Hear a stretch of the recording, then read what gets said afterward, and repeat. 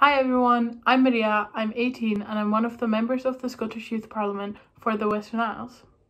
One of the biggest challenges I face living in a rural area is the lack of opportunities for things such as youth work, or when opportunities do arise, being excluded from this because of how far away I live.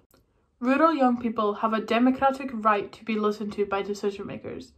That's why the Scottish Youth Parliament want you to take part in filling out the From Scotland's Young People survey so that you have a say in Scotland's future.